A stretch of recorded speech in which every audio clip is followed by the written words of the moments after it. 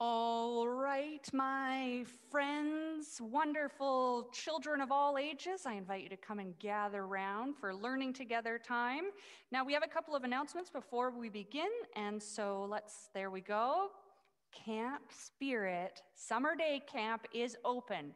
Now, we have been a part of growing this program over the last several years, and we're so excited that now there's opportunities from the tip to the tip of Vancouver Island, and every area is covered now by Summer Day Camp. And so there's opportunities for children all over Vancouver Island, and in fact, all over the province now to be able to attend camp, which is fantastic. And so our week is August 16th through the 20th, and so registration is open. Woo! Now, I got like a rough, yeah, everyone's excited. Speaking of camp, there are a couple of spots open for youth crew. So if you're in kindergarten through grade 6, you can participate in the camp, just be a camper and do all the program. If you're in grade, depending on 6, 7, 8, then you can be part of our Leader in Training program. And so like a junior leadership program. And if you're in grades 9 through 12, you can be part of the youth crew. You get training, you get even some money. We'll even pay you to come and be on youth crew to come and help out with camp. And so head over to campspirit.ca to put in your application to join us. Let's pop over to the next slide there. Now, this is the thing I'm most excited to tell you about. Are you ready? Actually, I don't know if this is more exciting than Camp Spirit, but I'm just so excited about all the things happening. Coming up in May long weekend, with all the COVID protocols in place and everything ready, we can do a family camp. What? I know. So, Camp Pringle, which is down by Shawnigan Lake, the way it's set up is every family unit gets their own pod, so to speak. So you get your own cabin, you get your own dining room table, you get your own space, but we can all exist at Camp Pringle up to a maximum of 50 total, so that from 10 staff, we're 40 people who can come. And so right now, we have a certain price point. If you need help, we will not let price get in the way of you wanting to come to family camp. All of the protocols are in place. A group of churches from Victoria did this in the fall, and Pringle was so excellent with their protocols. And so May, we can go to Pringle, and then in October, if you want, Firkham, which you have to get on the ferry and go and then catch a boat and go to another island. It's totally off grid, also another option, but I'm super excited because May is actually kind of soon, and there's potential for family camp. So woo, I'm excited about that. Sorry, I'm talking all about announcements.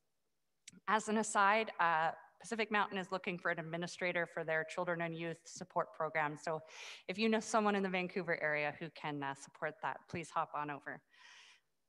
Okay, and Children's Church at Home keeps going. If you saw last week, I was in a tree. If you didn't see it yet, go watch it because it's super fun. Okay. Oh yeah. Oh my gosh, I have too many announcements. Okay, youth group, March, Justice with the wonderful Jenna, and it's on Zoom Thursdays, 4:30 for grades 6 to 12. Okay, now let's get our treasure chest. See what's in here for today. Da, da, da. Now, we've got our wonderful purple cloth because it is the season of Lent. It is the time of preparation that leads up to Good Friday and Easter.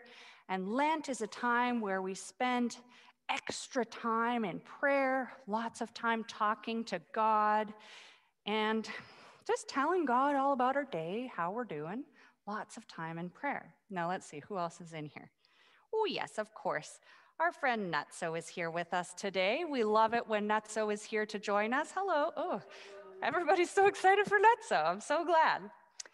So, Nutso, thank you so much for joining us. Now, we've been talking to everyone at home about this big churchy word, almsgiving. Almsgiving, yeah. It is a churchy word, and it just means giving to those in need. And so we talked about bread sharing our bread, sharing food. Last week, you brought all those socks. I could barely hold them, but you know what? They were so excited to receive socks at the lunch club. They were gone in less than 5 minutes, all those warm, clean, dry socks. And so that was really great. So thanks everyone who contributed to that. Now, today we have another thing in the bin. Oh, you have a question?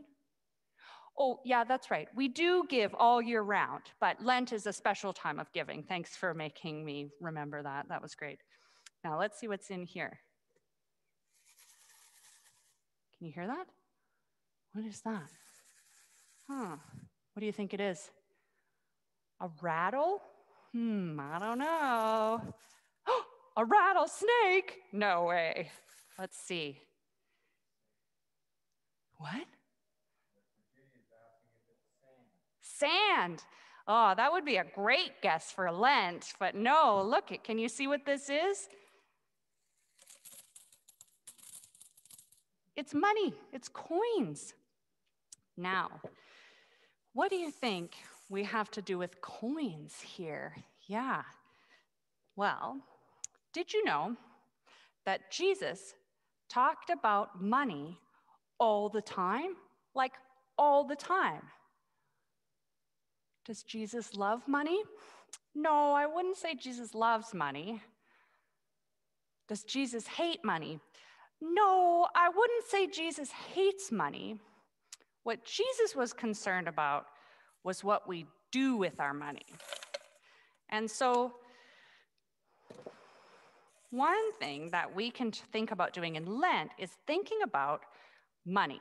Because actually, that's what our grown-ups are going to hear about today a bit, about what money means to us. Now, Jesus was concerned about how we use our money because it's so easy for money to get in the way of the way we love God and the way we love each other. Money can just get in the way if we don't use it right.